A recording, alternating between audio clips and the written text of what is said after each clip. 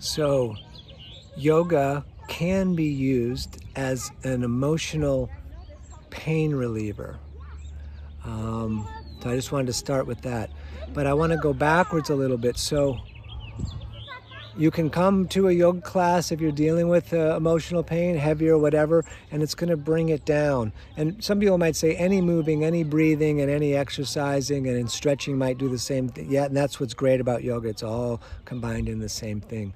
But the thing we want to look for is some emotional pain is temporary, and then sometimes it hangs around for like way too long.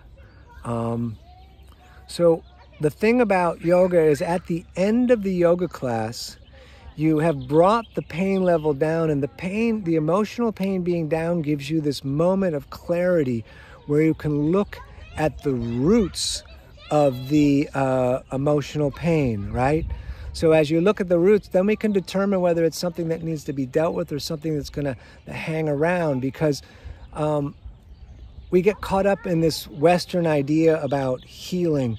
And a lot of times you go into a Western medicine doctor and we're treating like you have a rash and they're going to put an ointment on the rash. But it's not often that they ask you why you got the rash. A lot of times we're treating the symptoms and not the root cause. So in yoga, I want us to also think about that. So it's great to use yoga as an emotional painkiller and to bring it down so that we can have peace in the moment and clarity in the moment, so we can take a look around and see how we got there, and then do the uncovering of the work we might need to do for that. And you know, yoga as we know it here in the West is doing these yoga poses, and yoga has all these other things to offer like meditation and stuff, which is the next step of what we might want to look into to reduce the emotional pain if we feel like it's something that's been hanging around for too long.